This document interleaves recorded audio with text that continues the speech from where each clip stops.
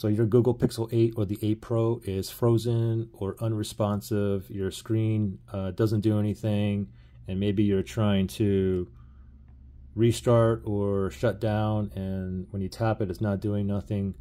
Anyway, very simple to fix. What you just have to do is force a restart. To force a restart is you want to hold the power button and the volume up. Press and hold both buttons at the same time and keep on holding.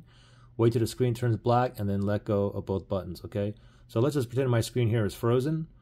We're going to go ahead and restart this using the 2-key combination. So power button, volume up, ready, set, go. Press and hold both buttons. Continue to hold until the screen turns black. So keep holding both buttons here. Power button, volume up. Just wait for that screen to turn off. Okay, there it is.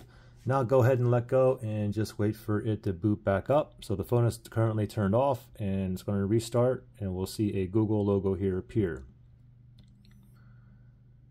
So just wait. Up, there it is, and just let it boot back up now. And voila.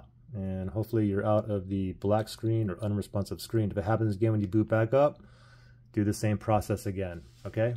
Good luck, guys.